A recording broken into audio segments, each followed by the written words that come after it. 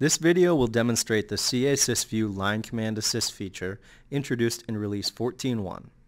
This feature answers the question, how can I see what actions or navigations are available for the rows of data on a display?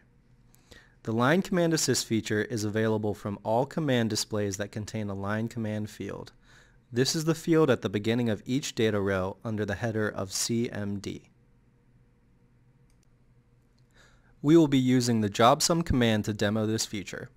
Line command assist is launched using the question mark line command character.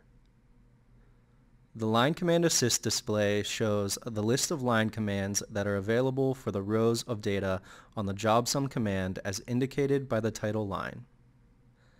The line commands are organized by type.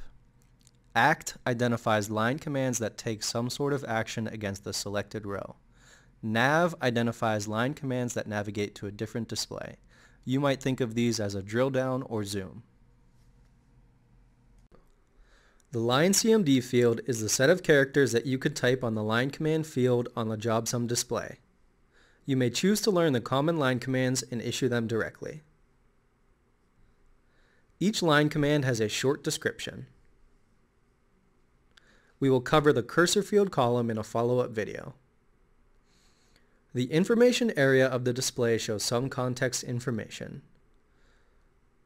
The first line shows the header from the JobSum detail display. And the second line shows the row where the line command will be executed. The next set of lines in the information area shows the name of the command, which in our demo case is the JobSum command. The screen field shows that we are on the detail screen of JobSum. The following field shows the value of the cursor line command profile variable for this command. It is currently set to the line command assist character. The cursor line command is the command that will be executed when you hit enter on a blank line command field. We will demo this in a minute. Below, you will see the LCASSIST specific line commands. For example, entering select on any of the line CMDs listed will execute that line command on a previous display. List file, as the description indicates, will display our jobs output datasets. We are now on the SYSVIEW list file display, which shows the jobs output datasets. Let's PF3 out of this command to get back to our JobSum display. If you recall, our default cursor line command for JobSum was defined as a question mark, which is our line command assist character. Since our cursor is on the line command field, if we simply hit enter, it will execute the question mark.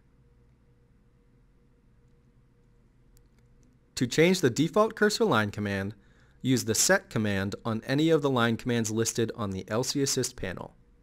For example, let's set list file to be the default cursor line command. Notice the confirmation message asking us if we want to make list file our new cursor line command. The cursor line command field now shows list file as our new cursor line command. Let's PF3 out of the line command assist. Now if we place our cursor in the line command field and hit enter, we will be taken directly into the list file command. Let's PF3 out of the list file and go back to JobSum. Now we will go back into the line command assist by using the question mark. The last item that we will demonstrate is the help command. If you want to see a more verbose description of a line command, simply type help and hit enter. Let's get additional help for the release line command. Line command assist will execute the help for JobSum and place you at the location of the requested line command. That concludes our demonstration of the line command assist feature. Remember, you can type any of the line commands directly, but you're always just one question mark away from getting some assistance when you need it.